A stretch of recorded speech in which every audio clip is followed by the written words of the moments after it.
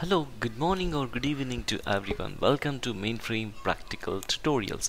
This tutorial is completely about the COBOL practicals. So you're watching how do we in this video I would like to show you how do we write a COBOL program using time and date functions. Okay, I'm going to show you practically by connecting to the mainframe terminal. Okay, now let me connect to this mainframe terminal and show you how do we write a COBOL programs in order to use date and time function, and we'll compile this and we will try to show you the results. Okay, this is your COBOL program where the program always starts with the comment section and identification, program ID, data division, working storage, and I'm trying to declare three variables called mod time, day of, and reference mode date. Okay, so these are the three different variables I have declared. One is 8 bytes and 2 bytes and 6 bytes. Okay, here what I'm trying to access is I'm trying to capture the time over here with the time function, and I'm trying to display the time. Okay, whatever the time is captured, I'm trying to display it. So okay, and with the help of reference modifications, what I'm trying to do is I'm trying to extract first 2 bytes and then 2 bytes and then 2 bytes, so that I'm trying to divide this time into hours, minutes, seconds and milliseconds. So whatever these time function will capture hours, minutes, seconds and milliseconds in an entire string. So I'm trying to split this with the help of reference modification. Okay, so in this way you can print hours, minutes, seconds and milliseconds. So this is how we capture the time. At the same time we will once again I'm trying to say you about date function. I have already covered this date function in my earlier video, but I'm trying to capture in this one also. So here is, but in this it will, with this it will cover date function and time function. Also we are trying to use a reference modification, these things. Okay, so this will be very much useful. So I'm trying to accept a date and reference modification date. I'm trying to split it into year, month and date. Okay, I'm trying to display this.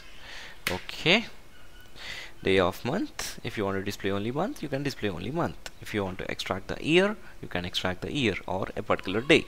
So whatever it is, I mean, which this is the basic understanding you need to have. How do we use this time or date in real time?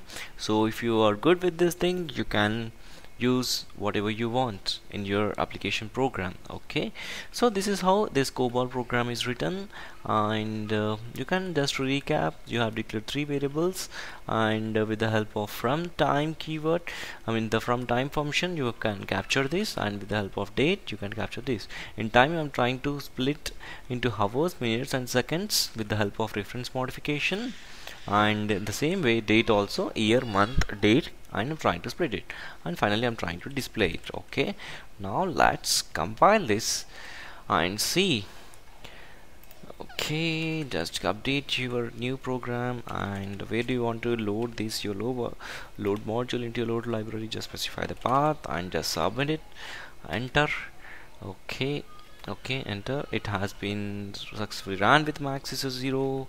Now I need to run it. In order to run it, you have to write a separate JCL to run it. So just you need to specify your program name and point it to your particular load module. Since I'm not having any parameters, so I'm not using any parameters that to be used. Okay, now just finally just submit it.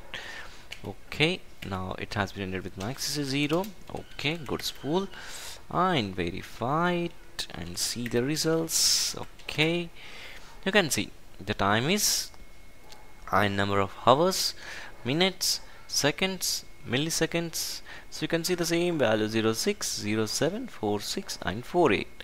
In the same way date 15/02/22, a date is, okay, year is, month is, day is and day is.